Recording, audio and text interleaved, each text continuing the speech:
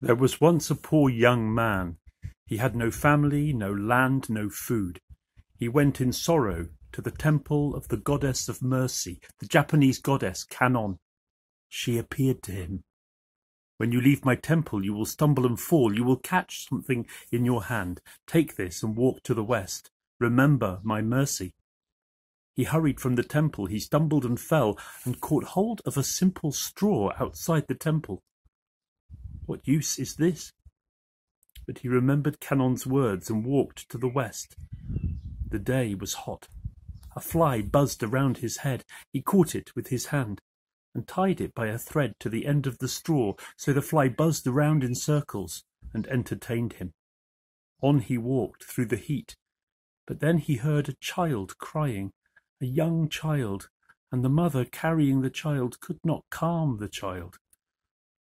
When he came closer, the child stopped crying and reached for the buzzing fly. So remembering Kanon's mercy, he passed the child the straw, and the child watched the fly buzz round and gurgled and giggled, and the mother was pleased. "Thank you for your mercy. I will give you these 3 oranges." The young man walked on and thought, now instead of a straw, I have 3 oranges. He walked through the heat, and finally, by the road, he came to a young woman. She was weeping. "I am so thirsty. I have nothing to drink. Give me water." He remembered Kanon's mercy. "I have no water, but take these 3 oranges." She drank the juice. "You are kind," she said. "I will give you this." And he took from her a piece of Japanese silk. Now instead of 3 oranges, I have a piece of silk. He walked on along the road towards the west. Then he came to a soldier. The soldier was angry and shouting at his horse. The horse was lying beside the road. "My horse is sick. I cannot go to buy my wife a beautiful gift. What will I bring her? Oh, my horse is sick. I cannot ride it." And the young man remembered Kanon's mercy. "Here, take this piece of silk." The soldier was amazed. The silk was beautiful. "I have nothing to give you except this sick horse."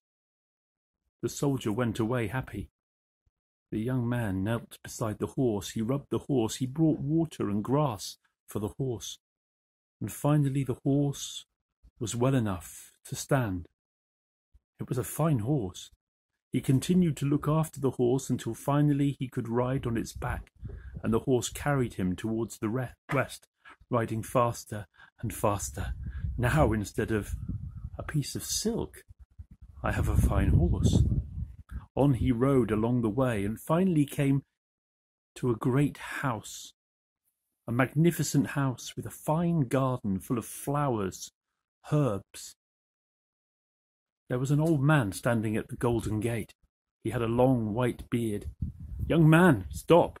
That is a fine horse you are riding. I would give anything for a horse like that." "Then have the horse," said the young man, remembering Kanon's mercy. "You are giving me your horse? Then come in." The old man brought the young man into his fine house. The old man clapped his hands and called for his daughter to bring tea. But when she entered the room, she stopped.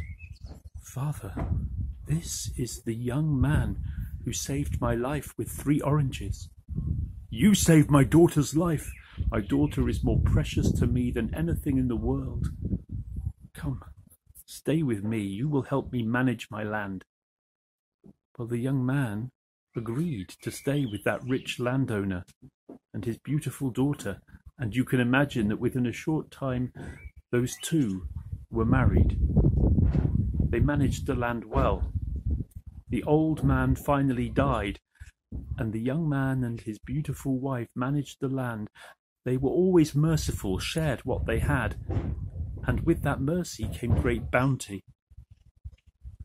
He became known throughout Japan as the Straw Millionaire, Warashibe Choja.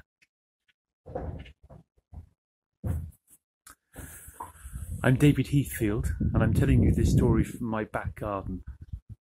It's Friday the 19th of June 2020. I learned that story from Kenta Ogawa, a Japanese young man, and other Japanese people have told me that same beautiful story, and I'm sharing it with you. A breath of fresh air today.